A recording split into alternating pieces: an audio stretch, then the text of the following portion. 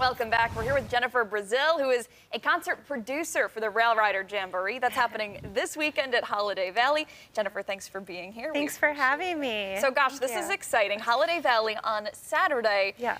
Little something to kind of boost the business there at the ski resort. For those who don't know, give us a little preview of what we can expect. Yeah, so this is our second year doing this, and we are going to have 5 bands throughout the day, kicking off on Saturday morning at 11 a.m. with Bluegrass and Bloody Marys with a local band called Folk Faces, and they're going to be outside at the Cabana Bar, music free to everybody that's skiing, just to get the vibe going, get the day started, and then we go over to our ticketed festival event where we'll have 5 bands throughout the day, starting at 1 o'clock, ending around 11 p.m., and it's just going to be a party.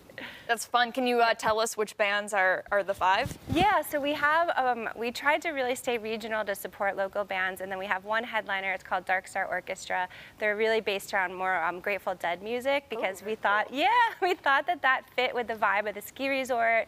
We know that it brings a good crowd. It's always a good time. So the other bands are the members of the local Buffalo band Aqueous. Nice. And the Buffalo Brass Machine, which is like a 12-person marching band, and they have big horns and kind of Mardi Gras style. So I love it. That's going to be so fun. Yeah. So Holiday Valley Saturday. How do people get tickets? How much is it? So tickets are on sale right now at railriderjamboree.com. It's $65 for the day, but we also have food trucks. We have bars. Southern Tier Brewing Company is our sponsor, which is awesome. And we have, you can ski, ski all morning. It looks like we're going to have good snow. Good.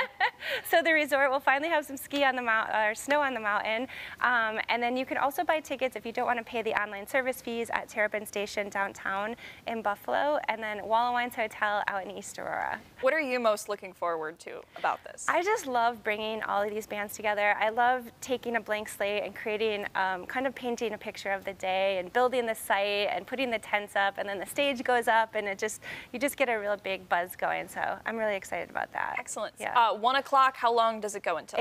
We'll end around 11 p.m. So it's a good 10-hour day. You get all these different bands, so the price is great. You're supporting local music, and yeah, it's a good time. Do you think it's good for everybody, all ages? It's all ages, yeah, and kids 10 and under are free, so with a parent you could bring your kids for free, and yeah, it's definitely all ages. It's really fun. Very good. Jennifer, thanks for being here. We really appreciate it. Thanks Best for of luck having to me. you this weekend. We'll put that ticket information on our website. Thank you.